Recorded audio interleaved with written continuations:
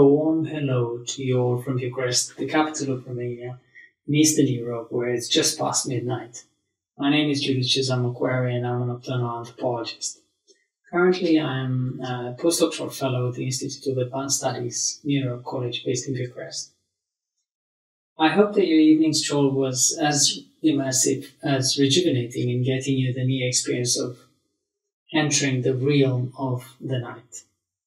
Of course, rather than talking into a camera at this exciting night gallery event, as I the distinguished co-host, Cyrus Danyaroyo, I would have preferred to join you all in person. And if I could, would have shared more insights and experiences about people up and working at night. Be they mothers breastfeeding babies, carers in residences with elderly people, nightlife or factory workers keeping the city going while others sleep. Nevertheless, I'm delighted to have this opportunity to discuss with you the making of Nightshift Spitalfields, which has been a labor of love with its ups and downs between 2015, when I began my doctoral fieldwork, and when I took the first shots of the Spitalfields night market, until 2020, and when the film was launched in London. My thanks go to my wonderful host, Ann Lui, who moderates this discussion, and who together with her team has worked tirelessly to bring us all together. What do anthropologists do?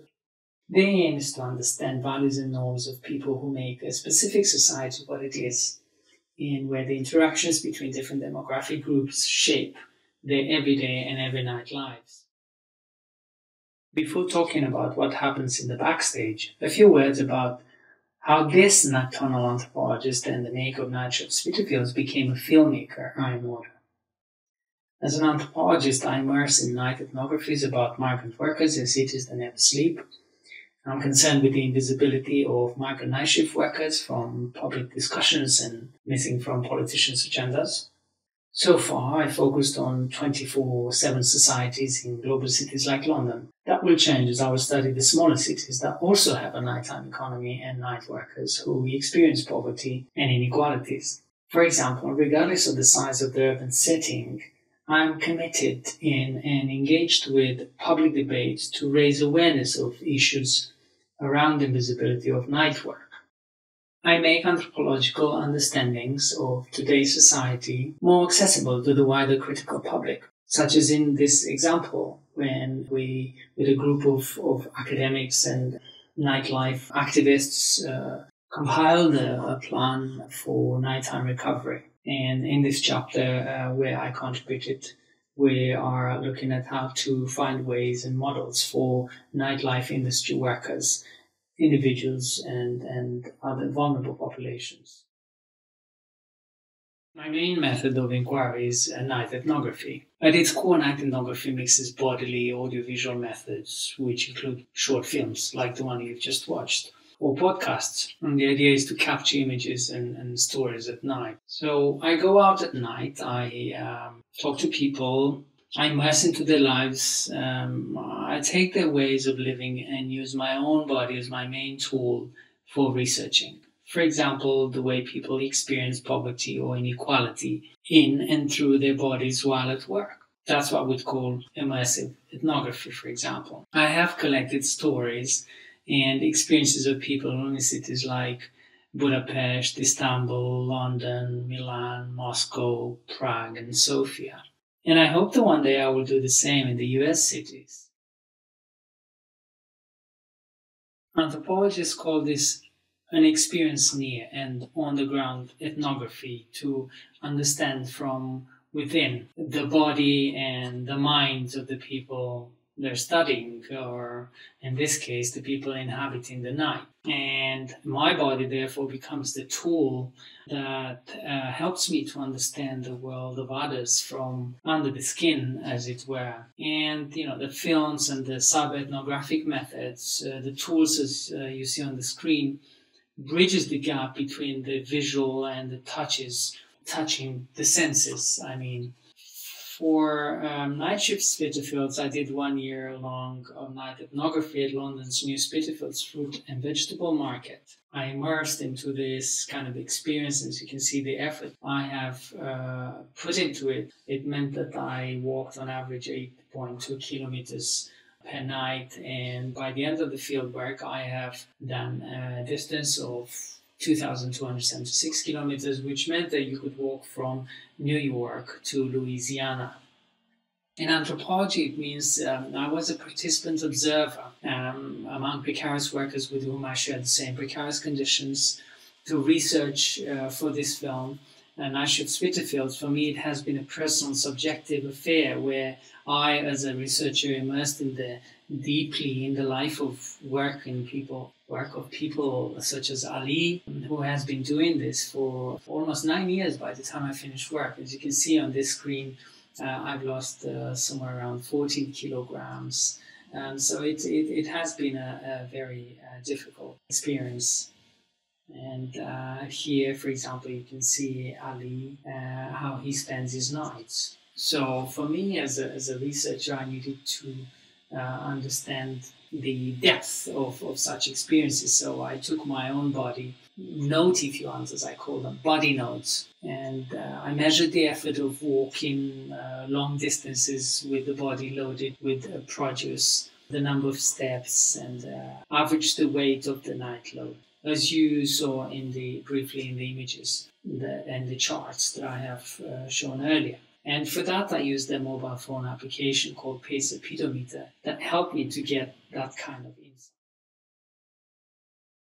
The mixed methods that I use focus not so much on the rhythms of the night itself, but on how humans feel when they are up and alert in the opposite hours to the natural physiological rhythms. I want to know why lives of night workers in big cities are usually invisible to the people who work in the day. To do that, I bring in conversation, written text with images, ethnographic filmmakers with social scientists, and mixed audiences who are curious about how bodies cope with the night work or how they feel about their contribution to the cities where they live and work and is not being recognized by the day people.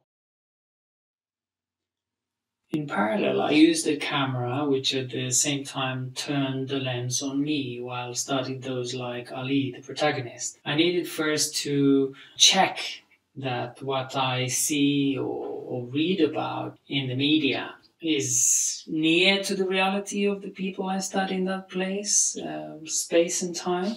A market where mostly migrants do manual night work 6 nights a week. I found the underlying imagery useful to test how I, as a filmmaker, portray the real people that I spent my working nights with. And if that is close and a true reflection of the reality which we were living and experiencing night by night. Also, how migrant night workers whom I met in the night market differed or not from the ones who we see in the tabloid media or politicized messages from actors who portray migrants as villains, health tourists, thieves, and a migration crisis as reason for making freedom of movement less free, as it has been the case in Europe, to attract electoral votes from those holding anti-immigration views. Another advantage of using visual methods in social science research is that it guides the viewer towards a certain standpoint of analysis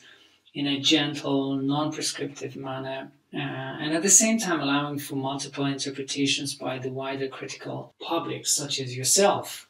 This quest is work in progress.